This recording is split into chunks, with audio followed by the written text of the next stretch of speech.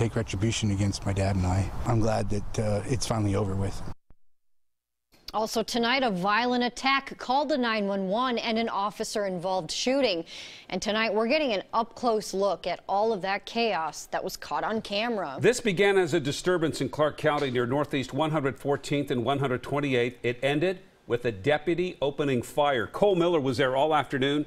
And tonight, we're hearing from a man who lives at the home where this all happened. And Cole, once again, we have video of some of this. We do. It all plays out on camera. Now, that guy, though, he tells me that at the root of all this suffers from mental illness as well as drug abuse problems, and had made threats toward him in the past. Things heating up, though, after he was kicked out of that home. At the end of the day, we know 3 people were hurt after things took a sudden turn for the worse. At this Clark County home, a team of investigators combs over this property, taking 3D pictures after a deputy shoots a man in what we're told was, quote, an out-of-control situation.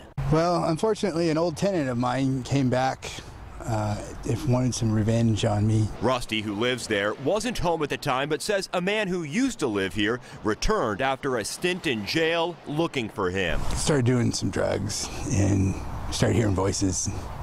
And everything went south from there for him, and he lost his family and his home, and I think he blamed us for it.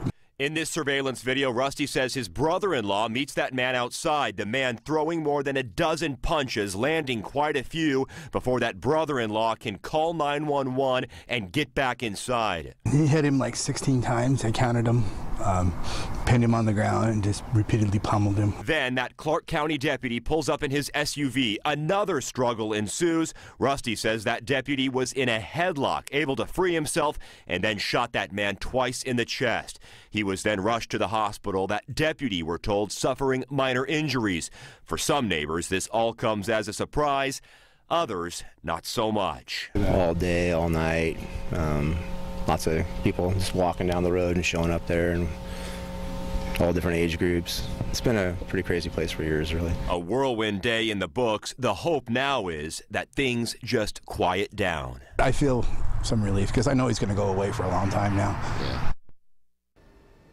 And we know that deputy has been placed on leave. The regional major crimes team continues to investigate. No IDs have been released, and we have not been told tonight what that man's condition is who was shot.